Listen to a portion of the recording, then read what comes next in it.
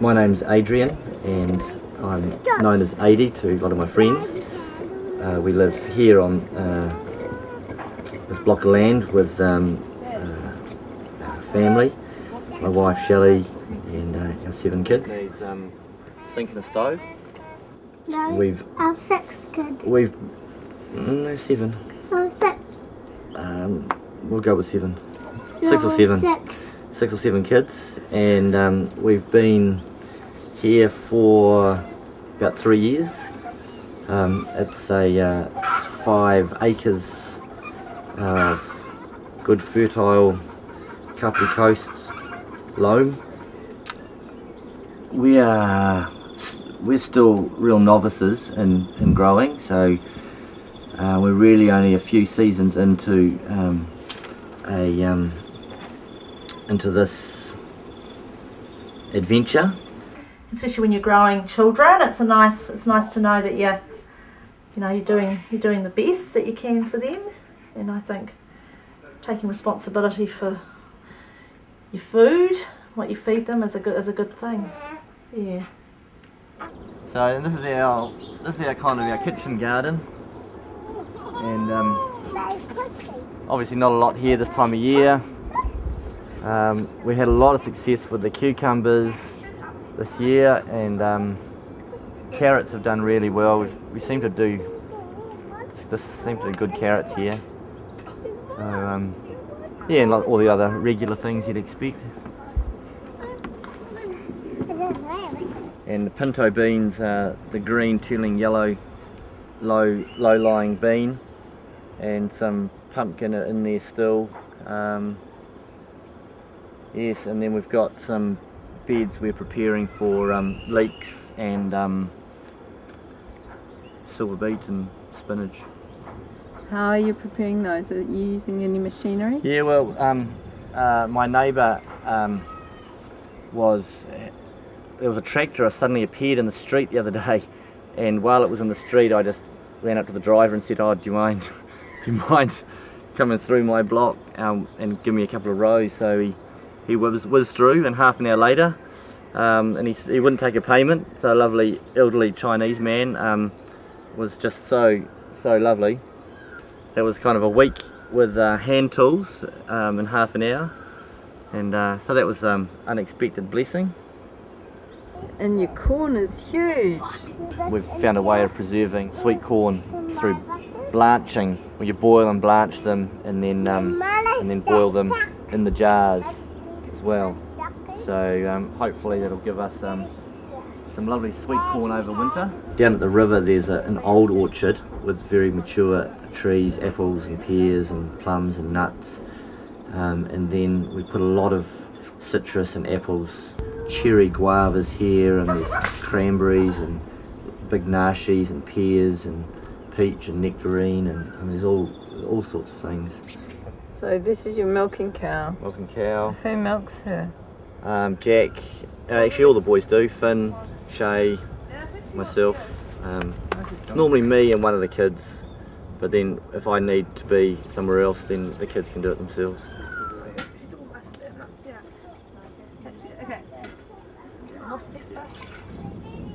The raw milk, because we were buying raw milk, but we had shares in a cow, which is a way of getting around some of the regulations, and some would be milking the cow and then distributing raw milk around a little informal network. We actually give our surplus to a local guy, elderly chap who believes in raw milk, so he comes around and brings us exotic fruit and weird books and funny things that he thinks we might like, and we usually do, and he exchanges those and he gets his litre of milk or 2. So that's a nice little exchange. How many litres is that, roughly? Usually it's about 6, 7. It's really nice milk as well. Very creamy, we make it on butter and stuff. Yeah, so we do butter, and sometimes we make cheese, but not often. There you go, Jack. Yeah, average. We haven't got a fridge, we just use a food safe and keep food kind of, with learning about, preserving meat and smoking and experimenting with all these sorts of different things. So trying to do alternative ways of preserving food. Well, we've got a wood range. That's great because it's using you know, a renewable resource. We've got a lot of trees on the block which are really good firewood trees, and then we are planting replacement trees. So that kind of cycle is working well. It sounds like you don't use much electricity anyway. Well, no, the power bills are pretty low, so it's just lights that we're running, and the washing machine, which is also low draw. And connected to that is a large wet bag, and so all our heating and hot water's all kind of cared for. But washing machine's generally quite energy efficient.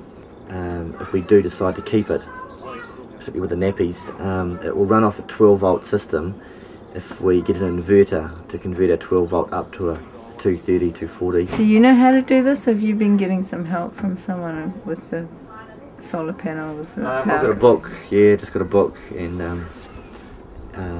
that's been really helpful. I think we're looking at a 2 solar panel system and a battery cell that can generate maybe a 24 volt power supply to a handful of lights around the place, and then we'll switch off, then we'll unplug from the mains completely.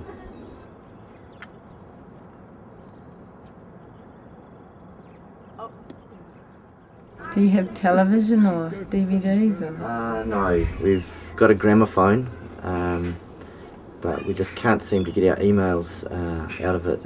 I'm sure people send us emails, but no, we don't have any technology, and screens, we've chosen not to do screens. So phones and games and, you know, computers and things like that. I don't exist. Eldest is Jack, and then How old's Jack? 13, and then Finn is 11, and Che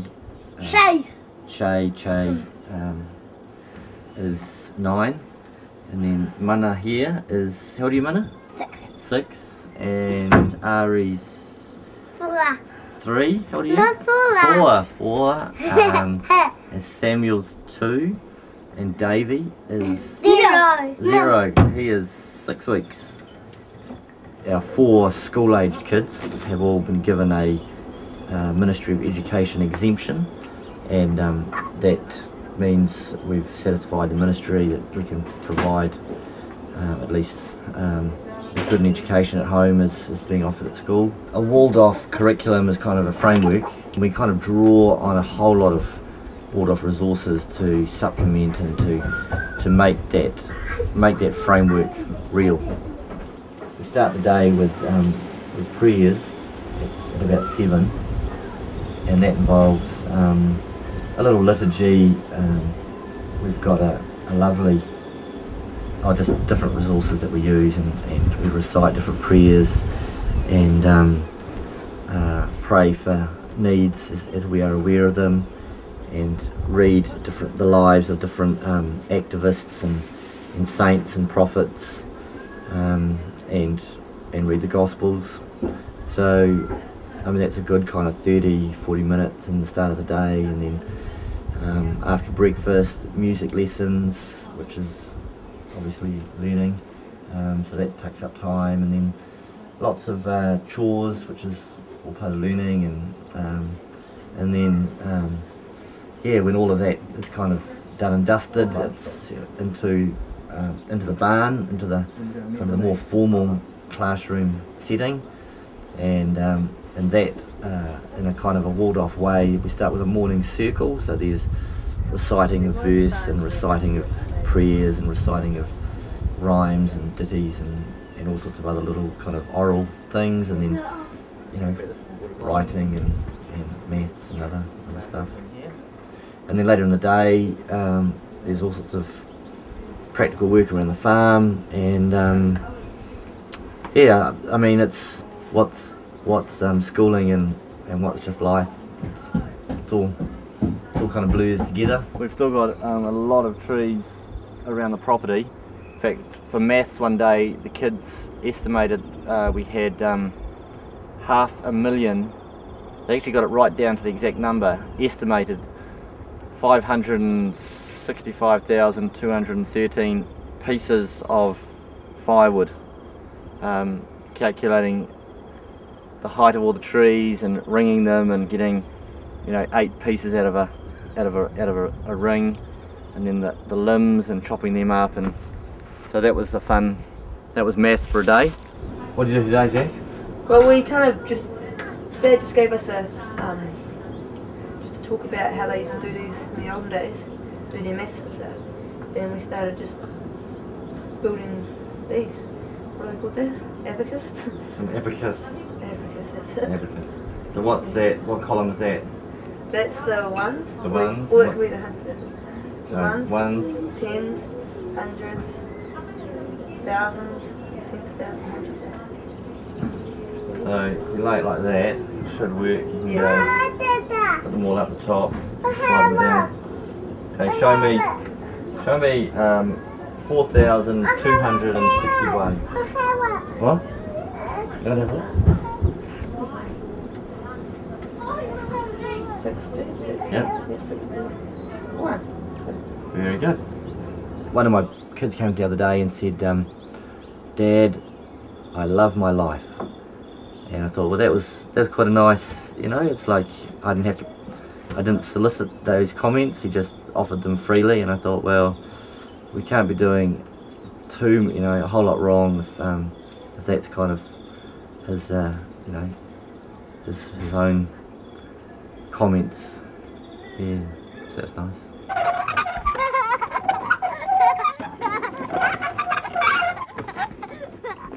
So here's our little tree house, which sort of started as a little summer project. So I mean, this owes us a fraction over $300, and that was mainly for the tantalised poles and the bearer that was holding up the floor. Or basically the whole thing, you know, all the materials were given to us. The corrugated iron was only $3 a sheet. All the windows and doors were free. Yeah, quite cost effective.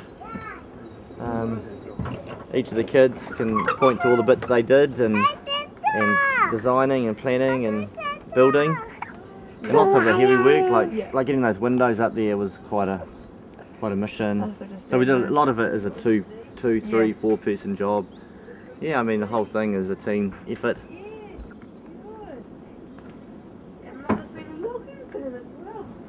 So this, usually when we sleep in here, this bed here, if it's about 4, we have someone under the bed. And then, yeah, she usually goes right under the bed. And then we have mattresses laid on the floor everywhere. It was pretty cramped when we had 8 people here. Yeah. We make coffee to drink up here. It's like this dandelion coffee out of the dandelion roots. And it's this root and you just dry it and grind it up and it tastes really good. So we just drink that. Should have a stock up here somewhere. Oh, we brought it back to the house, yeah. Is it from dandelions? Yeah, the roots. It's quite nice. Jack reckons it's going to be his room. Yeah, well I think definitely his classroom. I think he'll move down here with his school books and work in a bit of peace. So that'll be a good place to study. And yeah, I mean I think next summer he'll be old enough maybe to spend the summer down here. And You go. your turn now.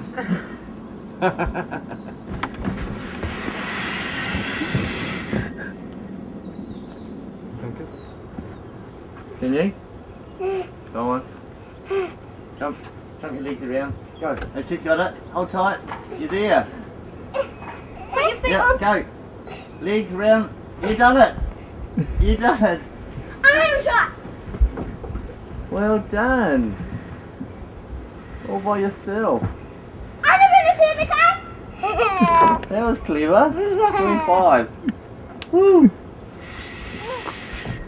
I'm doing that. Hello. Hello. Go have a Yeah.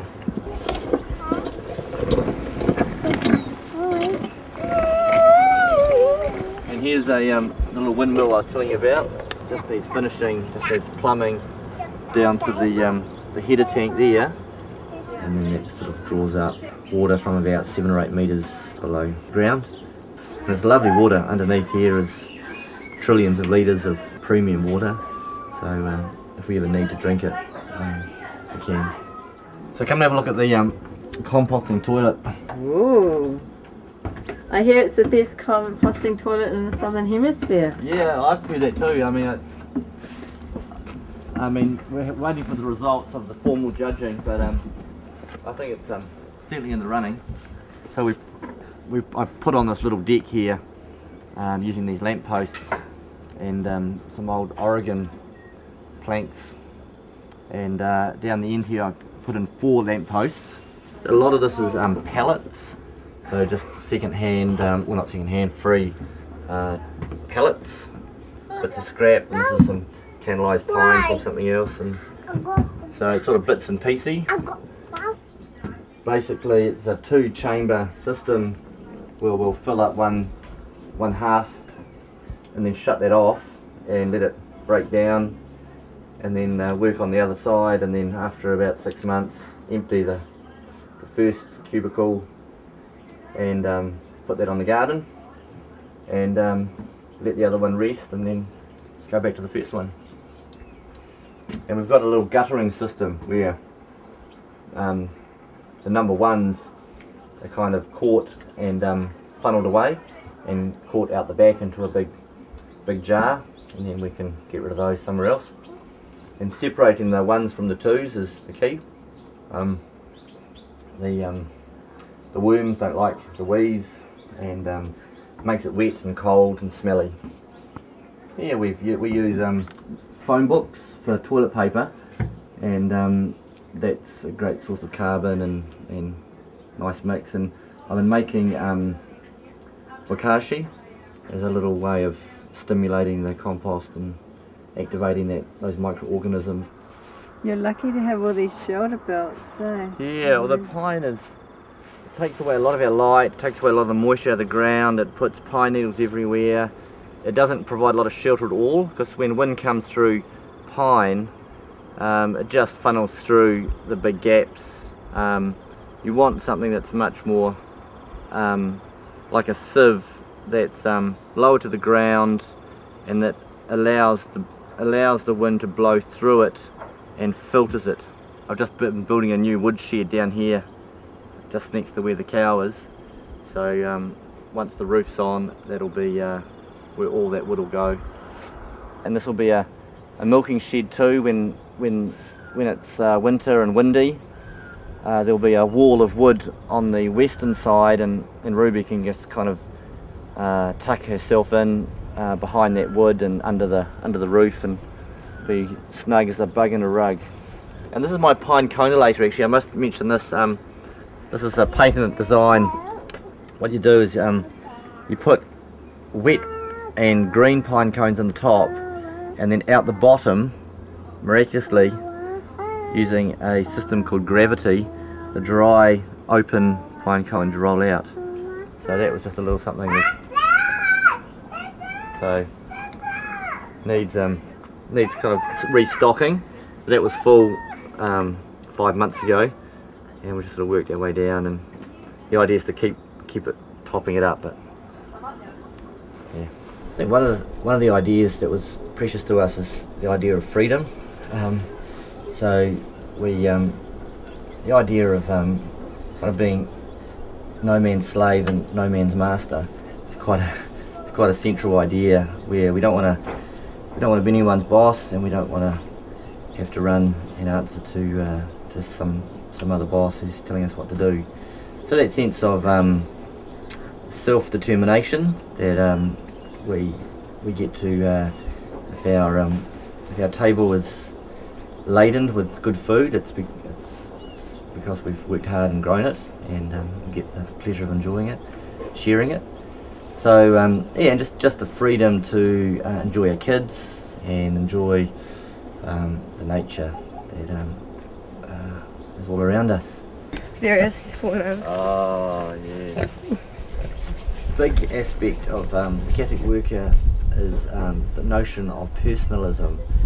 Personalism is kind of the idea that each individual needs to take responsibility firstly for themselves. That it's not the job of the state or I don't know, the church or anybody else. Personalism requires us to stand on our own feet and to work honestly. And personalism also calls us to care for our neighbours and the people in our close vicinity.